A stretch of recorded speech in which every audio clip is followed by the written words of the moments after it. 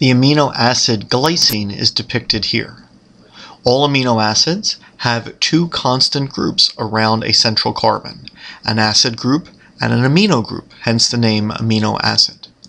In order for an amino acid to be broken down in cell respiration, the amino group is removed and the remaining portion can enter the Krebs cycle. This amino group, a nitrogen with two hydrogens, can be converted into ammonia if a third hydrogen is added. The problem is that ammonia affects the pH of the body and is toxic at high levels.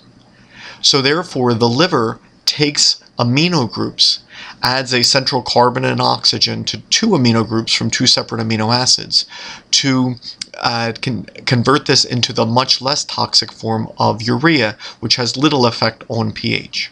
So while the liver protects the body by forming urea instead of ammonia, this urea must be removed, and this is one of the primary functions of the urinary system.